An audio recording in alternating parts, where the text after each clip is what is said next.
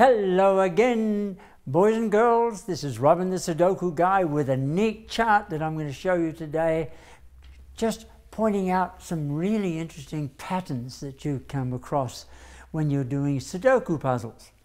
If you look at this puzzle carefully, you'll notice that I have chosen two numbers, a 2 and a 4.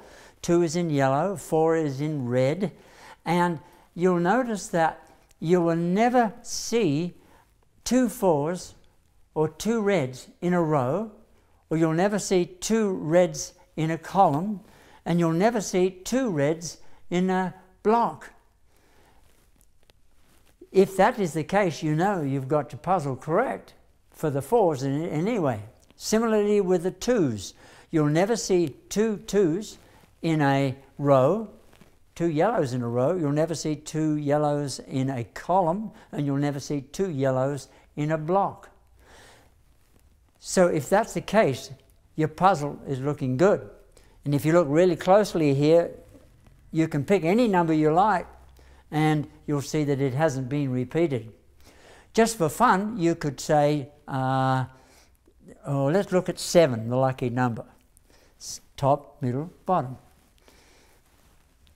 Middle, bottom, top. Middle, top, bottom,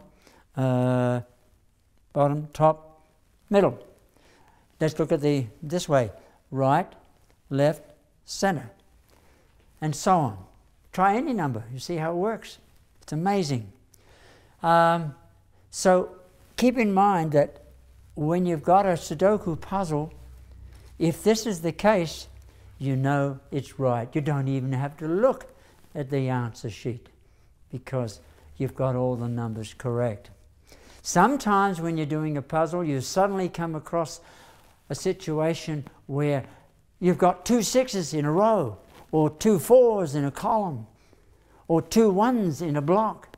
When you come across that, guess what? You've made a mistake somewhere.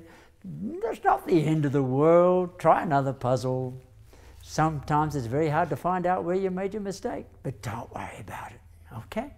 So that's it for today's session. I just wanted you to have a look at this. Bye for now.